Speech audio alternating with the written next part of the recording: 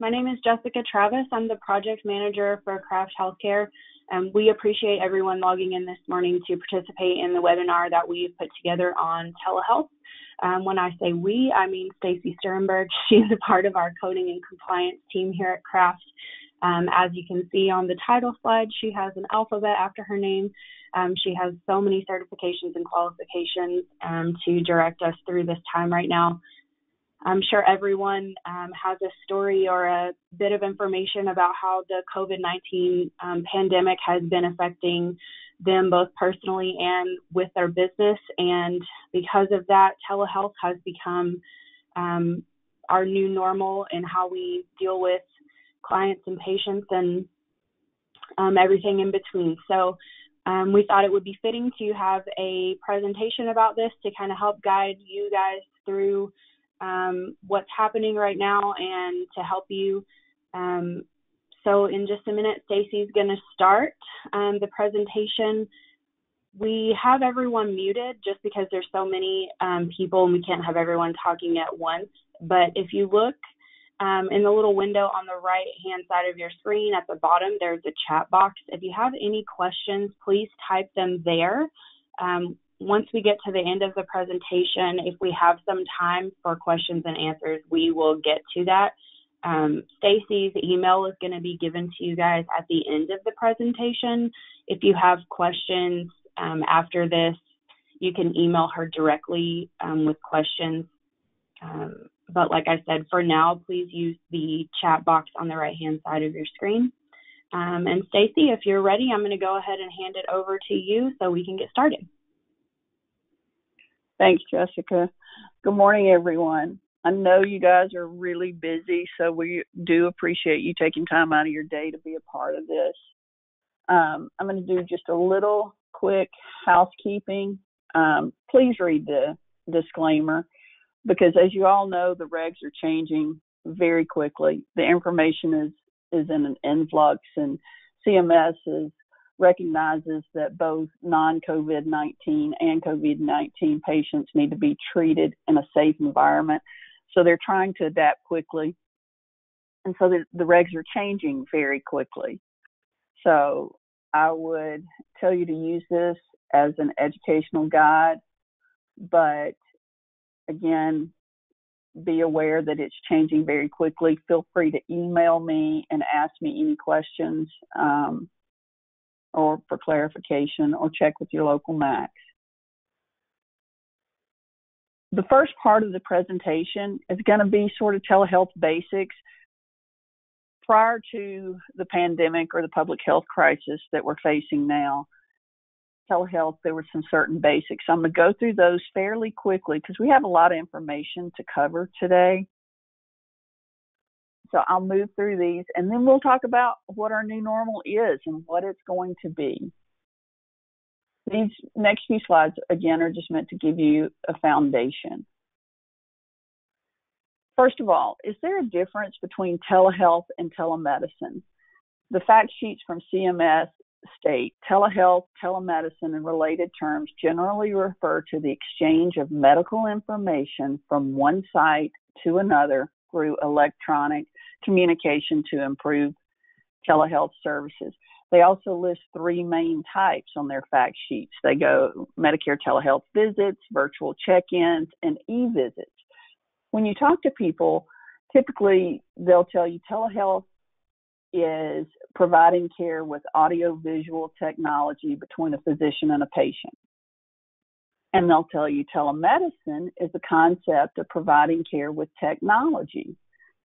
However, if you'll notice in the latest communications and things coming out from CMS, they're using these terms interchangeably.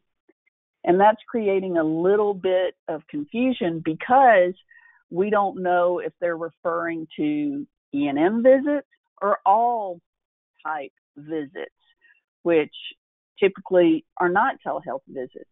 So we have to be really careful. The World Health Organization, their website, they use the terms interchangeably. If you look at some of the things that on their websites and articles that have been put out, they've been quoted as saying some distinguish telemedicine from telehealth, with the former restricted to service delivery by physicians only, and the latter signifying services provided by health professionals in general, including nurses, pharmacists, and others. So again, the reason I put this in here is I want people to realize that these terms are used interchangeably at times, and if there is any confusion or any just clarification needed, contact your MAC and ask those questions. Telemedicine basics. This slide will show you the type of telemedicine and give you some examples. So we've got live video conferencing, store and forward, remote patient monitoring, and mobile health shown on this slide. Live video conferencing, that's synchronous services happening at the same time between the physician and the patient. And you'll hear that term synchronous over and over. It'll be used in a lot of publications, webinars, but that's really important. Synchronous is just real time.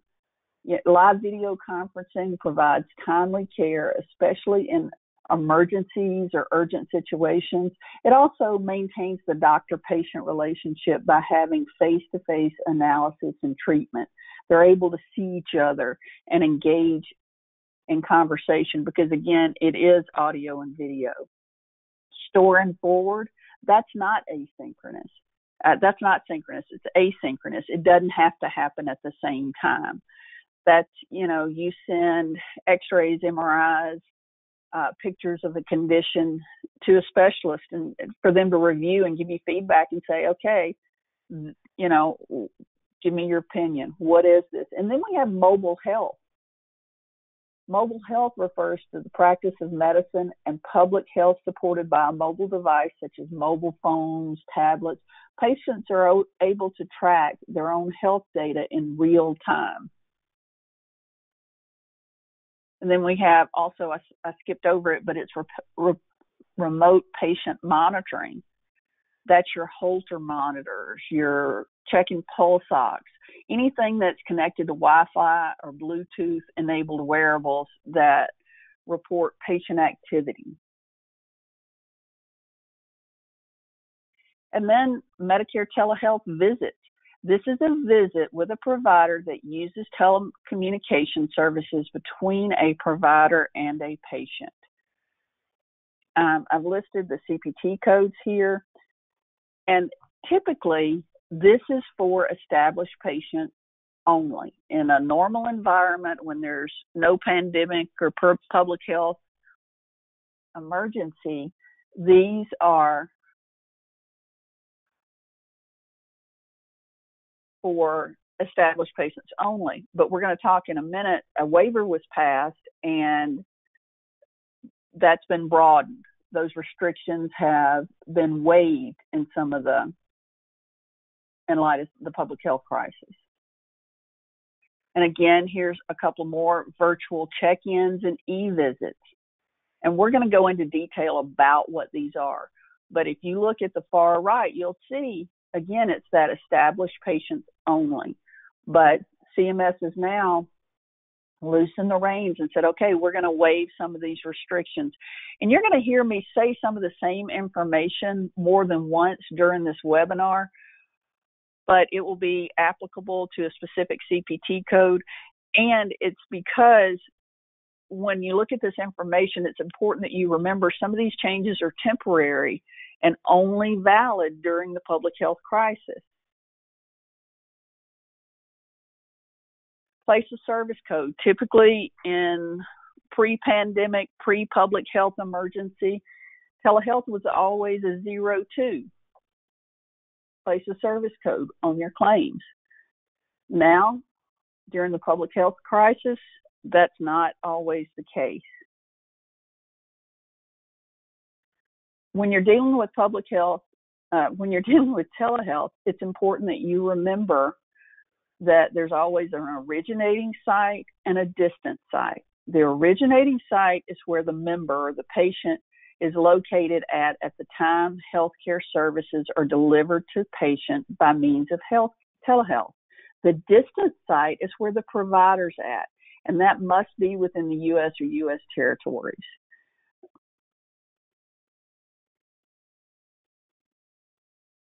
Here's a list of distant site providers. It includes physicians, nurse practitioners, PAs, midwives, CRNAs, clinical psychologists, clinical social workers. And there, if you'll notice, for clinical psychologists and clinical social workers, typically there's a list of codes that they can't bill for. But again, some of that stuff has been waived during the current crisis, and we're going to get into that in just a minute. What's our new normal? What's it going to look like? We know what it looks like today, but we don't know what it's going to look like in 2 weeks or a month or even after this public health crisis is over. But let's talk about what it looks like today. On March 6th, the House and Senate passed and the President signed the Coronavirus Preparedness and Response Supplemental Appropriations Act. You'll see in my slide, I reduced that down to CPRSA because that's a mouthful. But the key points and the takeaways from this are that for effective March 6, dates of service March 6, 2020, and for the duration of the COVID-19 public health emergency, Medicare will make payment for Medicare telehealth services furnished to patients in broader circumstances. The visits are considered the same as in-person visits and are paid at the same rate as in-person visits. Medicare will make payment for professional services furnished to beneficiaries in all areas of the country and in all settings, which was not always the case. While they must generally travel or be located in certain types of originating sites, such as a physician's office, a SNF, or a hospital for the visit during this public health emergency, Medicare will make payment for telehealth services furnished to their beneficiaries in any health care facility and in their home. And again, that was not the case prior to this public health emergency. The Medicare coinsurance and deductible would generally apply to these services. However, the OIG is providing flexibility for healthcare providers to reduce or waive the cost sharing for telehealth visits paid by federal healthcare programs.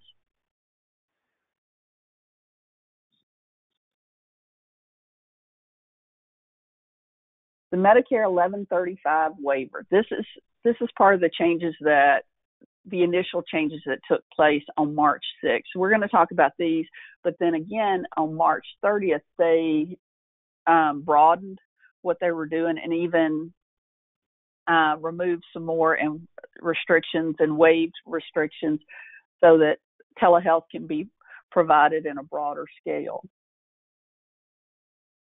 As of March 6th, the visual component is still needed, meaning you've got to have both audio and video for telehealth services. Individual states, though, AMA says, and some of the CMS guidance says, individual states, through executive order or payers, may permit the use of E&M codes with audio-only encounters. And again, this is something that, and we're going to go through this in a lot more detail, but when you have audio-only and E&M, that is something I'd certainly verify with my payer if it was covered, as well as my local MAC, because that does have to be through an executive order. I do know that MGMA is advocating for audio only in certain circumstances because of the fact some older adults struggle with the video component of telehealth, and there's rural areas where internet's spotty and it's really hard to get the video portion of this. The changes that took effect March 6th were the designated rural area and originating site restrictions have been lifted. This allows qualified healthcare professionals to build telehealth encounters for any patient location. Again, that includes their home. During this public health emergency, a waiver is in place that eliminates the need to be an established patient. That's a big deal because we now have codes that physicians can utilize for new patients. Also, certain smartphones can be used by the provider and patients for telehealth purposes. However, both phones must, again, at this time, must have audio and video capabilities so that it's a real two-way or synchronous encounter. Practices can reduce or waive patient copays or for telehealth visits. Telehealth allowed diagnoses. During this public health emergency, there's been a little bit of confusion of, well, can I provide, are the benefits or the services different for COVID-19 patients versus non-COVID-19 patients? Telehealth provisions allow care without regard to the diagnosis of the patient to prevent vulnerable beneficiaries from unnecessarily entering a healthcare facility when needs can be met remotely. They cited an example saying a patient needed a visit with a physician for the refill of a medication. The services must still be reasonable and necessary, but they don't have to be specifically related to COVID-19. HIPAA, effective immediately, the Office of Civil Rights will exercise enforcement discretion and waive penalties for HIPAA violations against healthcare providers that serve patients in good faith. There's the key phrase, in good faith, through everyday communication technologies. You can use things like FaceTime, Google Hangout, Zoom for Healthcare, Doxy.me, Skype. The OCR advises that providers should not use technologies that are public-facing, such as Facebook Live, Twitch, or TikTok. Can't imagine a provider using Facebook Live or TikTok. I'm not real familiar with TikTok, but doesn't seem like the appropriate place. At any rate, the OCR announced that it will use its enforcement discretion for physicians using telehealth so that if they do not have time to conduct a security risk analysis or enter a BAA, they can still use telehealth to see patients during the crisis without fear of HIPAA penalties. But again, in good faith, make sure you're taking steps and reasonable things are put in place. Do as much as you can. We're going to start talking about the next set of changes, which were done on March 30th. CMS announced plans to temporarily relax a number of key regulations and backdate the implementation to March 1st. The move, which includes other measures to relieve administrative burden and reinforce clinician staffing, positions to respond quicker to the current public health emergency. So again, all these steps are being taken place in hopes that physicians can respond, facilities can respond a lot quicker to the needs of their patients. Additional hospital services, home visits, have been added to the list of CMS services that you can provide: pediatric critical care, intensive care, inpatient neonatal codes. All those can now be provided via telehealth. Temporary additions for additional services that can be performed via telehealth include care planning for patients with cognitive impairment, psychological and neuropsychological testing, physical therapy, occupational therapy. And again, you'll see where I've got this highlighted on here. Initially, this was changed on March 6th, but they reiterated it again on March 30th that services can be provided to new or established patients. Subsequent inpatient telehealth may be performed daily without the prior limit of once every 3 days. They removed some of those frequency limitations on several codes, and we're going to talk about those in some slides to come. But that's pretty big. Two of the most, I shouldn't say most common, but two of the sections that are being used or telehealth services that are being used a lot are virtual check-ins and e-visits. The HCPCS codes G2010 and G2012, typically, again, were established patients. Now you can do new and established. licensed clinical social workers, clinical psychologists, physical therapists, occupational therapists, speech and language pathologists. They can provide e-visits utilizing those G2061 through 2063 codes.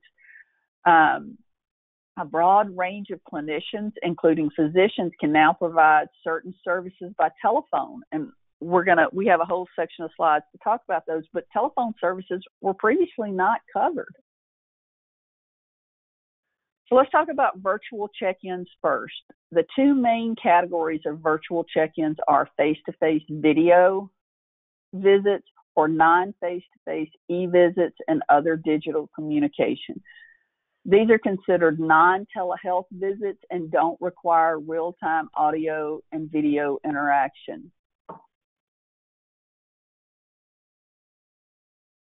Let's talk about those first two codes. HCPCS G2010. That's considered a store and forward code. Provider evaluation of a patient-generated picture or video image is sent to the provider by the patient. Follow-up is required. It includes the subsequent communication by the providers in response to the information that is sent by the patient. If the image, now this is important, if the image is insufficient to make a determination, you can't bill. If the remote evaluation of the image takes place during an inpatient visit, takes place within 7 days after an inpatient visit, or in-person visit, I should say, or triggers an in-person visit within 24 hours or the soonest available appointment, the evaluation is not billable, and payment is considered to be bundled into the relevant in-office E&M code. So G2010, let's say I was out working in my yard and I now have this rash. Well, I send a picture of it to my physician and say, okay, this is poison oak, poison ivy, and they review it and they respond and say, it's poison ivy, put cream on it. Okay, they can bill that code. But if they look at it and they say, okay, I'm not sure what that is, I need to see you, then that service is included in that in-person visit that they're going to see me, and they can't bill this code. G2012, that is a telephone conversation that includes 5 to 10 minutes of medical discussion. Verbal consent needs to be noted in the record for each instance use of this code.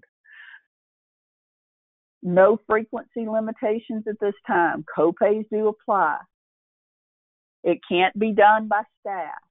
It has to be done by the billing provider. And this code is not considered, neither of these codes are considered telehealth codes, because while G2010 includes a picture or video, there's no audio typically. It can be a message sent back. G2012, there's no video.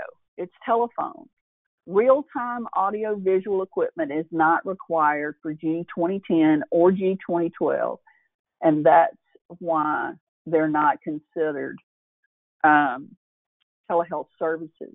And you don't use the place of service 02. Typically, you use the place of service 11 for these codes. Again, this was traditionally for established patients only, but during the public health crisis, it is new and established patients. It must be patient-initiated. The physician or provider may respond to the patient's concern by telephone, audio, video, secure text messaging, email, or electronic health record portal, but it has to be patient-initiated. Physician must document patient verbal consent, because the patient is going to get a bill. Copays apply. So you need their consent to say, look, I'm charging you for this phone call, or I'm going to charge you to review this video or picture you sent. Virtual check-ins can be delivered only by those practitioners authorized to furnish E&M services. Only physicians and qualified healthcare professionals are allowed to bill for this service. G2012 is a time-based code that said 5 or 10 minutes medical discussion. That has to be documented in the note. Again, not separately billable if it's related to an E&M service. Virtual check-ins can be used for the treatment of COVID-19 from anywhere, including places of residence like homes, nursing homes, assisted living facilities. No frequency limitations. We talked about copays. Make sure you've got that consent. Make sure it's documented. Documentation, especially during this public health crisis, is your friend. E-visit codes. Qualified healthcare providers who can bill for E&M codes within the scope of service should utilize the following codes. These are typically through an online patient portal. It's cumulative time for 7 days, 5 to 10 minutes, 11 to 20 minutes, 21 minutes or more. Here's the codes for speech therapists, physical therapists, occupational, clinical psychologists. There's codes for them as well. The things to remember about this is these services can only be reported when the billing practice has an established relationship with the patient. Typically, this is not limited to only rural settings.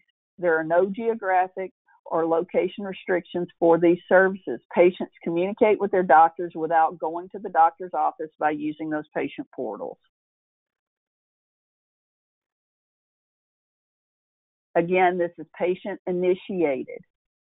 The Medicare coinsurance and deductible generally apply to these services. Make sure you have that consent.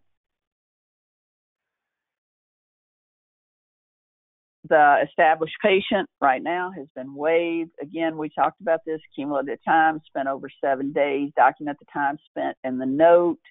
It can't be related to an evaluation and management service within the previous 7 days, or if it results in a face-to-face E&M within the next 7 days.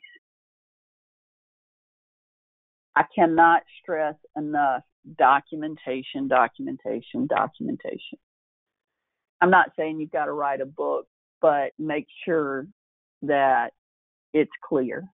Your documentation is clear. Telehealth E&M visits.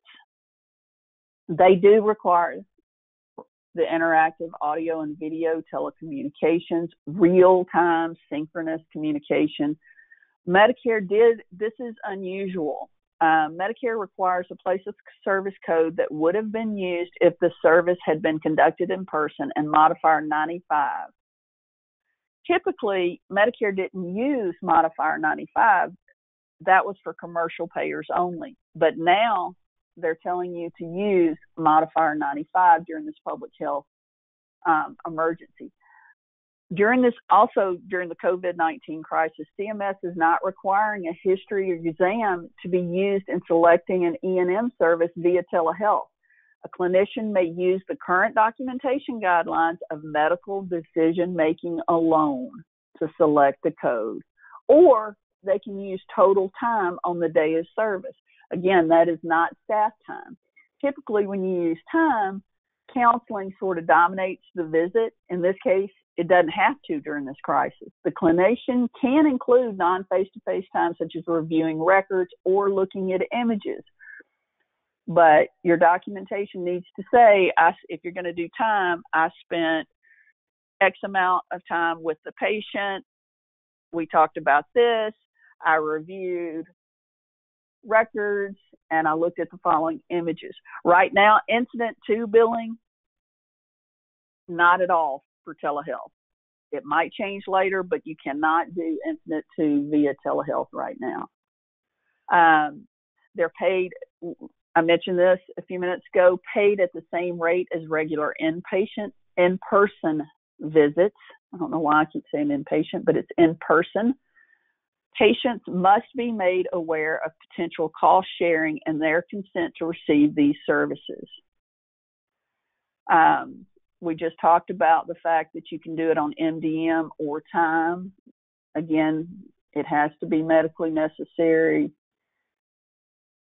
and the MDM should be documented. Here's a chart that shows just basically by section or service, office or outpatient visits, telehealth for ER, SNF, hospital, nursing care facility. It just gives you that section of codes or category of codes to use. I'm going to walk through this, and hopefully this will make sense and help you decide what code you use and what type of visit it is. If you ask yourself, first of all, is there a video or picture involved? If it's yes, then is it real time? If the answer is still yes, then it's telehealth. You're going to use the E&M codes for established or new patients. If it is yes, there's a video or picture, but no, it's not in real time, that's a virtual check-in, and you use that G2010. If there's no picture or video and the communication is determined if an E&M is necessary. So this is you're calling the patient. That's a yes, and virtual check-in G2012. If no video or no picture, is the patient on the phone? If no, you're going to use an e-visit code. You're probably talking to them through a portal. If yes, you're going to use these. And we're going to go through these codes in just a minute, the 99441 through 99443. Removal of frequency limitations on Medicare telehealth. This is big for skilled nursing and facilities, because a subsequent inpatient visit can be furnished via Medicare telehealth without limitation that the telehealth visit is once every 3 days. There's the listing of codes. Same for a skilled nursing, that without limitation that the telehealth visit is once every 30 days. And then critical care consults may be furnished to a Medicare beneficiary by telehealth beyond the once per day limitation. So again, they've removed those frequency limitations. Telephone service. This says effective March 30th. That's when the change came in, but they backdated these changes with an effective date of service of March 1st. CMS will start paying for telephone calls utilizing the following CPT codes. This is big because all of these were non-covered. Prior to this public health crisis, all of these had a non-covered status. Physicians, nurse practitioners, PAs, they should use the 99441 through 99443.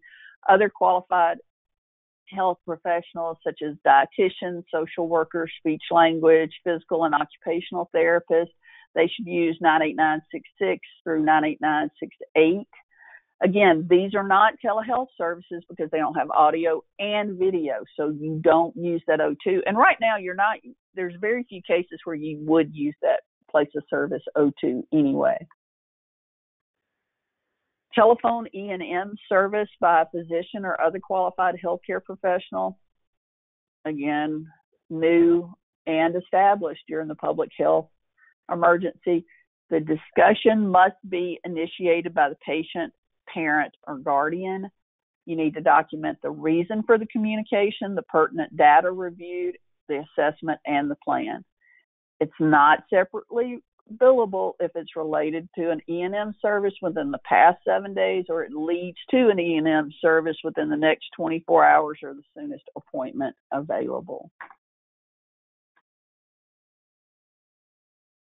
Here's the breakdown of those telephone codes. If you notice, again, they're time-based codes, 5 to 10 minutes, 11 to 20 minutes, 21 to 30 minutes. So it is important. You've got to document in the record how much time you spent discussing things with the patient. These are the codes for other qualified health professionals, the dietitians, the speech language, OT.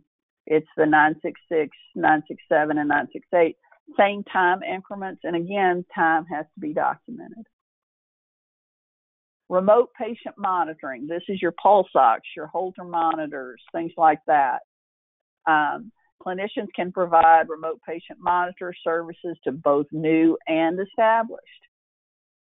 These are services can be provided for both acute and chronic conditions and can now be provided for patients with only one disease. And here's your codes and the descriptions. Any of these, I put this in here because some have time-based and some aren't.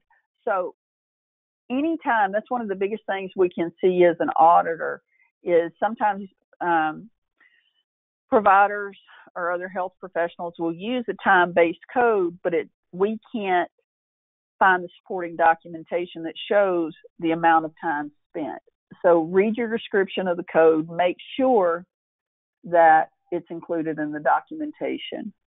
99493, 99494, those are both psychiatric collaborative care management codes. The description, go through and make sure that you're following everything and you have all the documentation to support that code, or any code, not just these. Other telehealth, Medicare telehealth and remote patient care. This is for ESRD patients. There's a lot of regs typically that go with ESRD patients that says, you have to have a hands-on visit per month and things like that. But now for Medicare patients with ESRD, clinicians no longer must have one hands-on visit per month for the current required clinical examination of the vascular access site. CMS is also exercising enforcement discretion on the following requirements so that clinicians can provide the service via telehealth.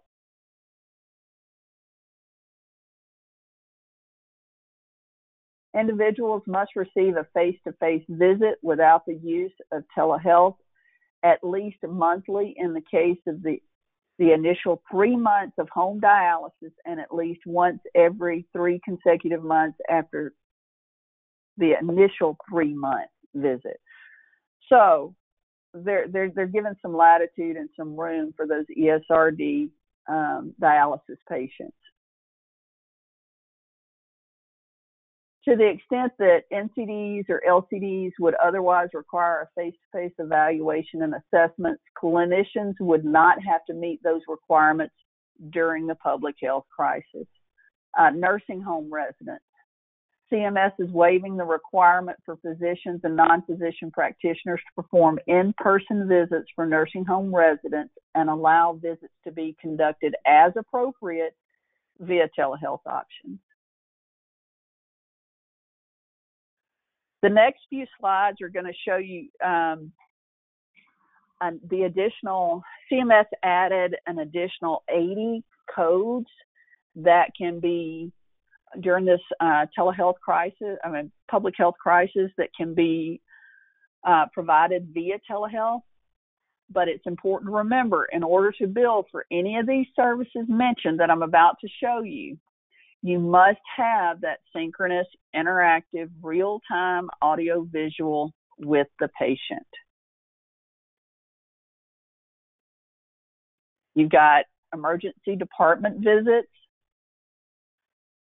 initial and subsequent observation and observation discharge day management, initial hospital care and hospital discharge day management, initial nursing facility visits, all levels, and nursing facility discharge day, critical care services, rest home, domiciliary, custodial care service. Those are new and established patients. Home visits, new and established patients, all levels. Inpatient, neonatal, pediatric critical care, initial and subsequent. Initial and continuing intensive care services, care planning for patients with cognitive impairment, psychological and neuropsychological testing, therapy services, physical and occupational therapy, all levels, radiation treatment management services. There's the link for all of the telehealth service codes that CMS is allowing us to use temporarily: licensed clinical social workers, clinical psychologist services, physical therapy services, OT, speech, language. They all can now be paid for via Medicare telehealth.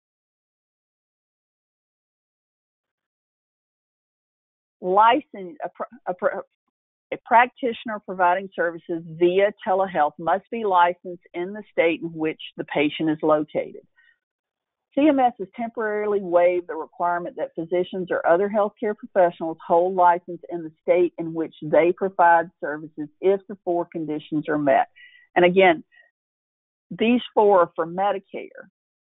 You can check with other payers and see if they're following suit. I've also attached, in one of our handouts, it lists some of the licensure waiver information. But the 4 conditions that need to be met is they must be enrolled in Medicare, must possess a valid license to practice in the state that relates to his or her Medicare enrollment, is furnishing services, whether in person or via telehealth, in a state in which the emergency is occurring in order to contribute to the relief efforts in his or her professional capacity, and is not affirmatively excluded from practice in the state or any other state that is a part of the emergency area. The waiver does not have the effect of waiving state or local licensure requirements or any requirements specified by state or local governments. Those requirements would continue to apply unless waived by the state.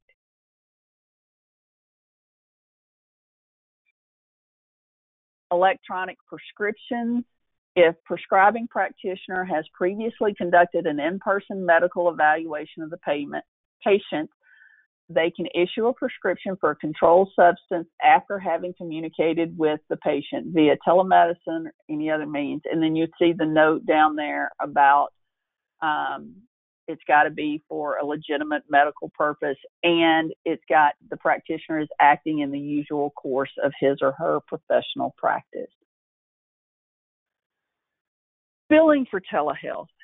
We've talked a little bit throughout this presentation about place of service, and typically O2 would be what you would use under normal circumstances. But during the public health crisis, CMS is telling you to bill with the place of service equal to what it would have been in the absence of the public health emergency, along with modifier 95, indicating that the services rendered was actually performed via telehealth. CMS has a modifier, CR, that means crisis related, but for whatever reason, they're not asking us to use that during this COVID-19 crisis. For example, a physician practicing in an office setting who sees patients via telehealth instead of in person would report place of service 11 and append modifier 95 to the claim lines so that the described services, it lets them know that this was done via telehealth. During the COVID public health emergency, CMS recognizes that physician practices are moving a significant portion of their services from in-person visits to telehealth visits, but they're still incurring the same resource costs as if they were furnishing them in person. So for that reason, CMS is paying providers the same rate as they would if it was an in-person visit. Again, consistent with rules for traditional telehealth services, there are 2 scenarios where modifiers are required for Medicare telehealth claims, and that's your GQ and GO.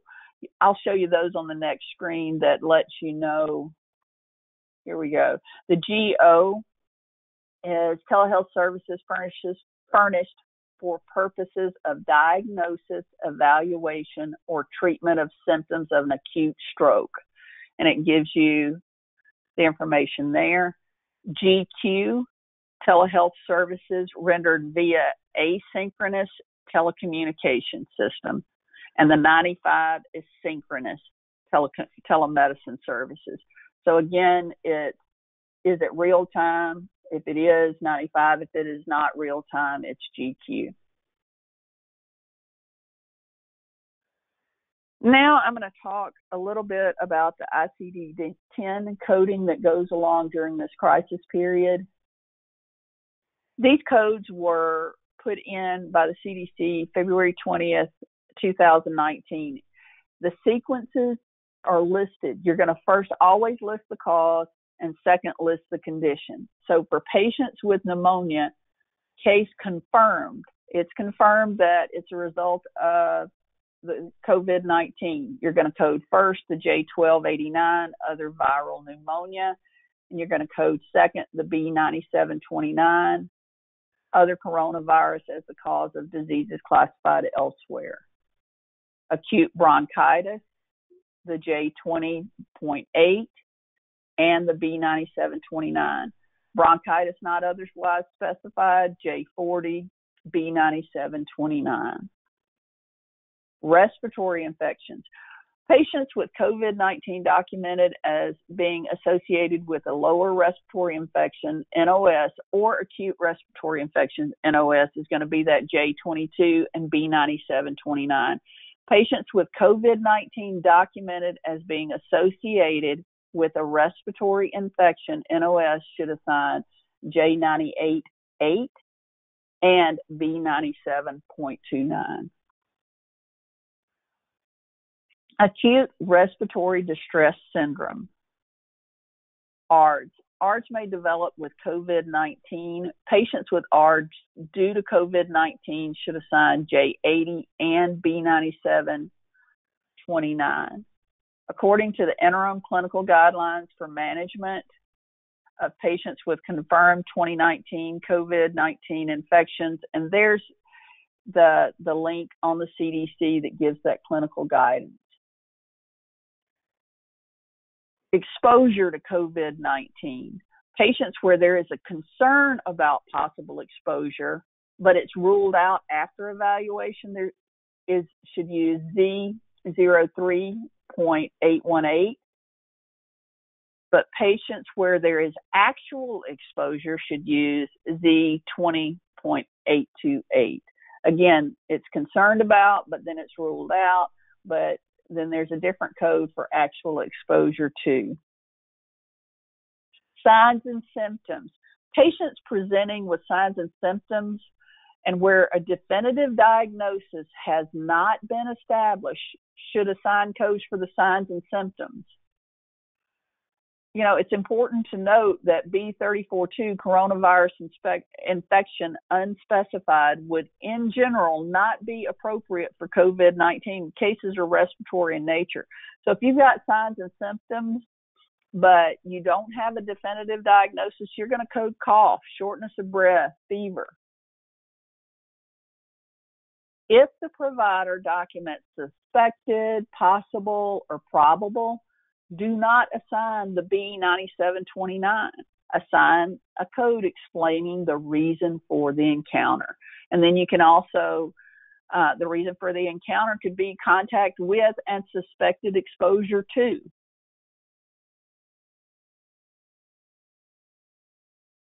Effective April 1st, a U code was put into place.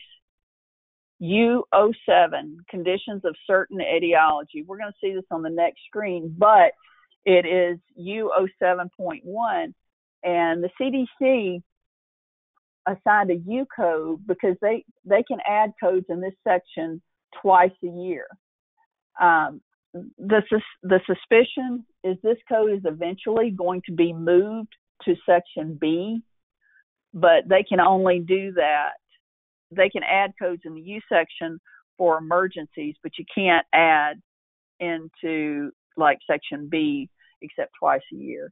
So again, here's your U07.1 COVID-19. There's your excludes notes. It excludes B34.2, B97.292, and then it also excludes J12.81. And they expect more information to come out on this. So now that we've gone through all this, before I go into this section, I'm going to pull up very quickly. The AMA has come out with some scenarios that sort of walk through how you should code. All right, give me 1 second. Sorry, I'm having. Can you see my screen?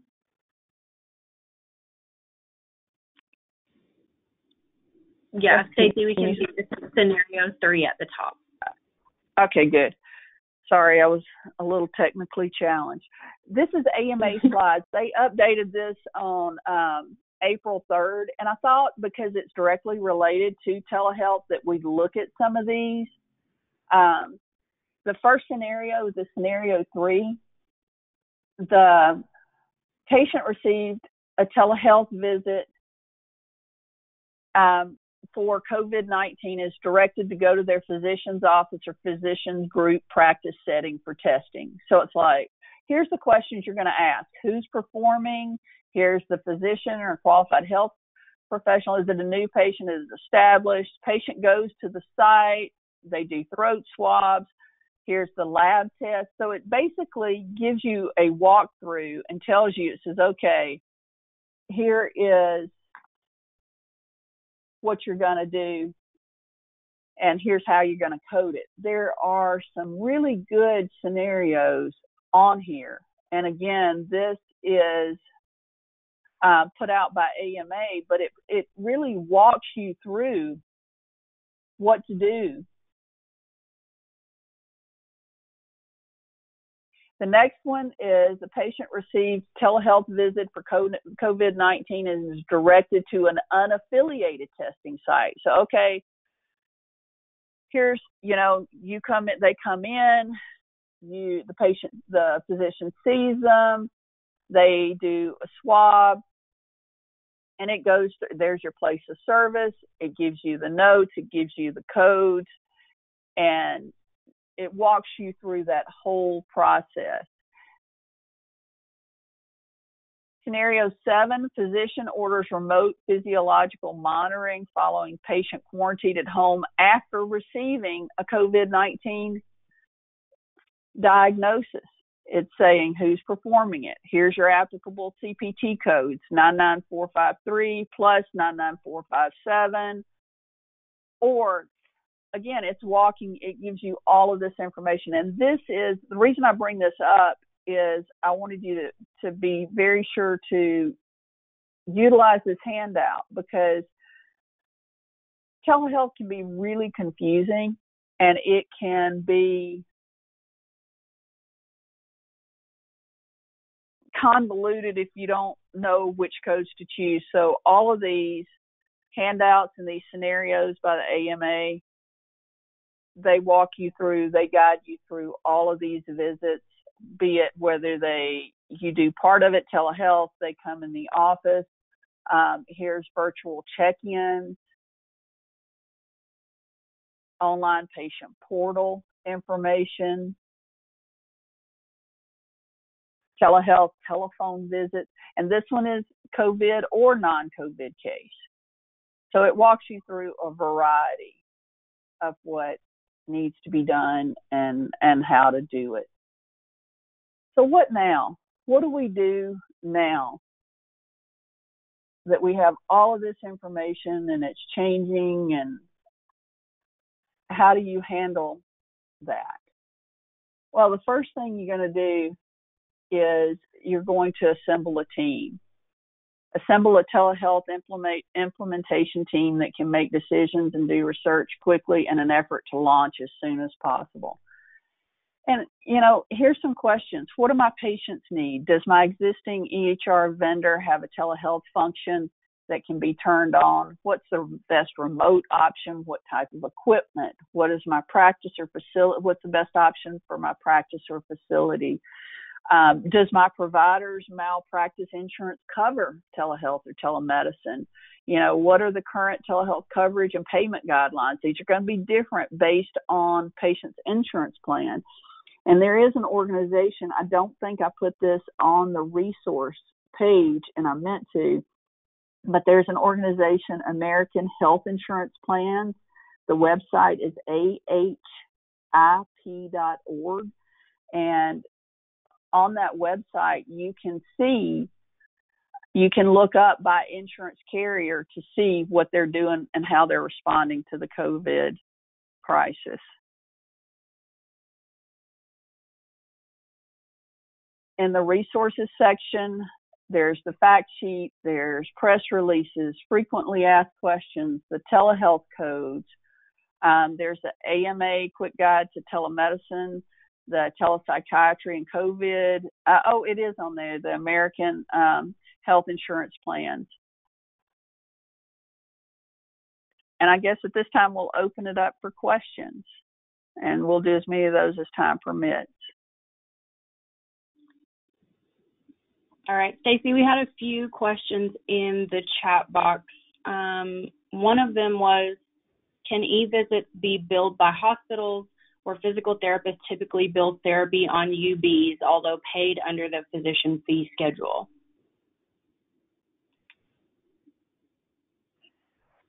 Jessica, I would email me that one. I want to say yes, but before I give that answer, let me do some research and make sure. I do know that those can be billed on the HCFA.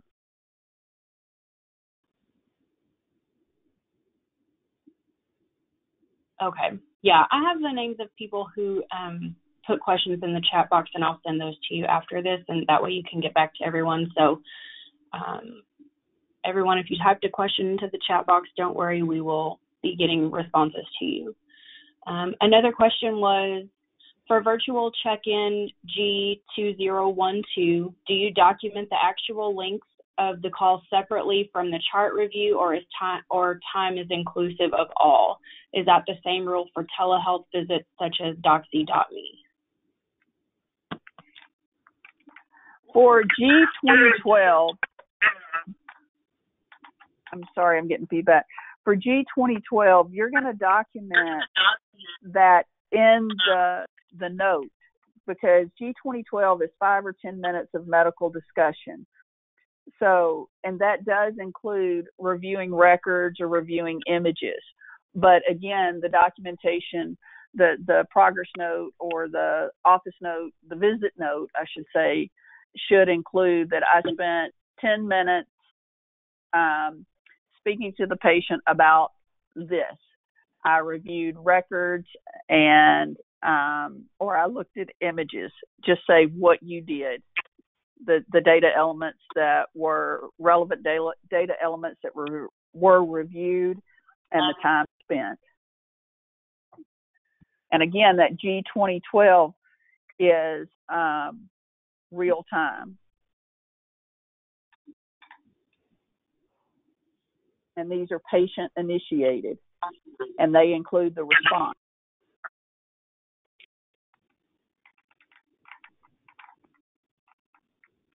Okay, another question that's in the chat box is, what documentation or consents are required for televisits?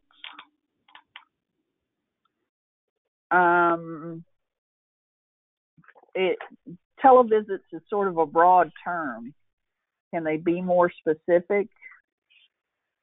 Is that referencing e-visits through the patient portal, or is it virtual check-ins?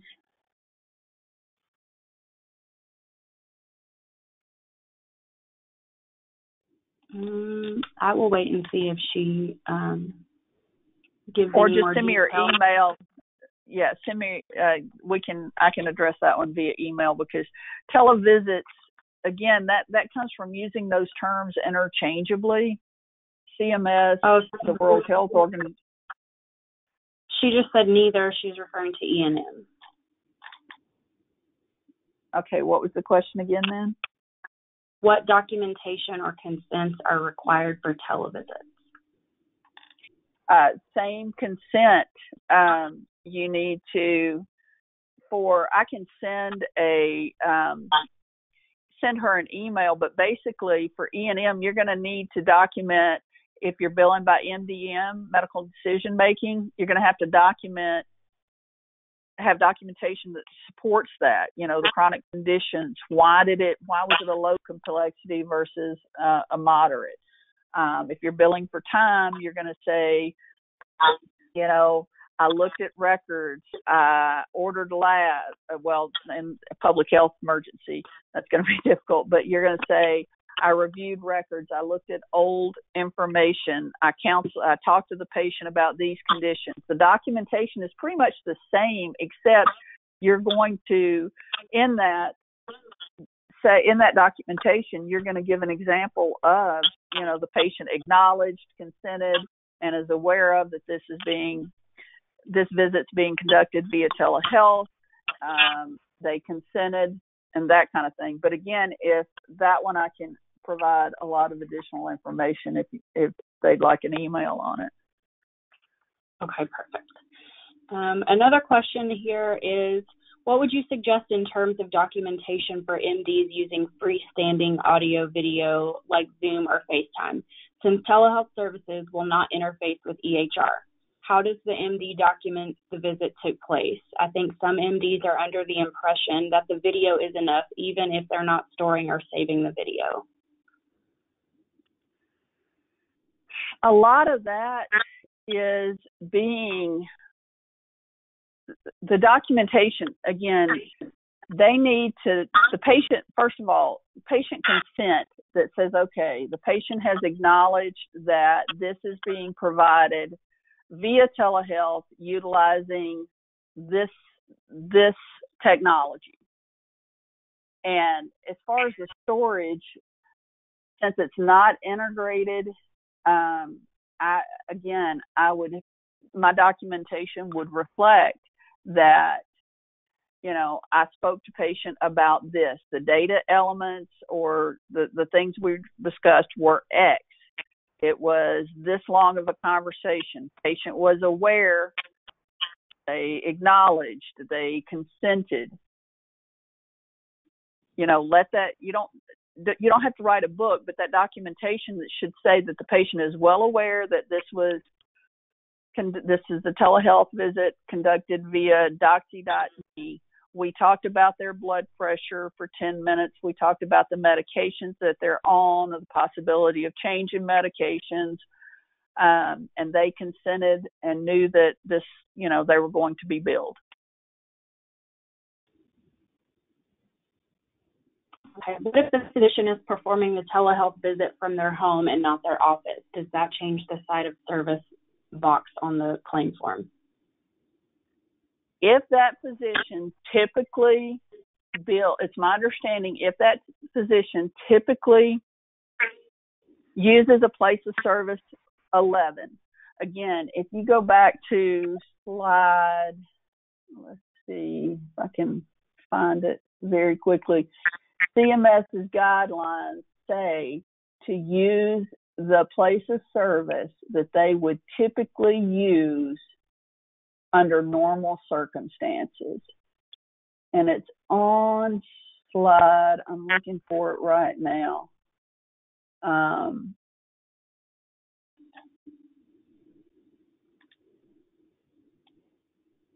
It's on in the 40s. Sorry, it's taking so long. Here we go. It's on slide 48. It says that during this public health emergency that you're going to use the place of service that the physician would typically use under normal circumstances.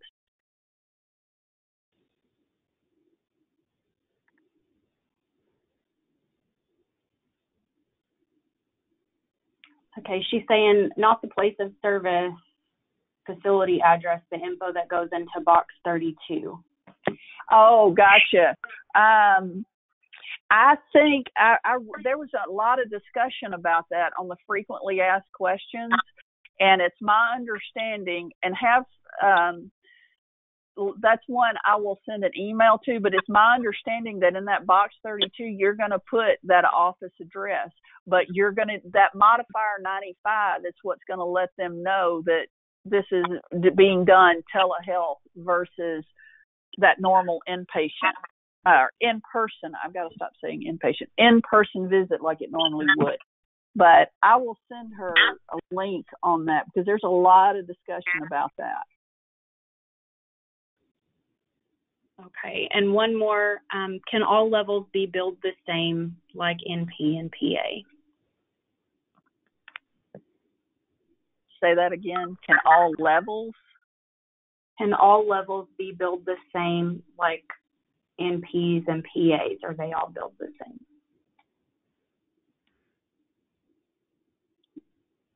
All levels of E&M service CPT codes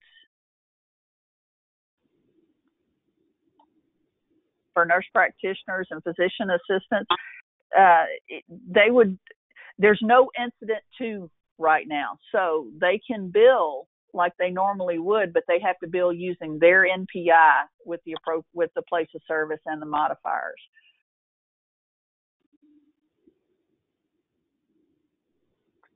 All right.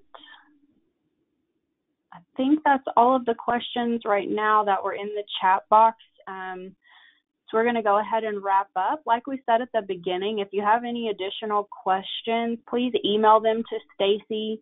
Her email is up on the screen right now, Stacey@krafthealthcare.com. Also, a lot of you guys are asking about the materials.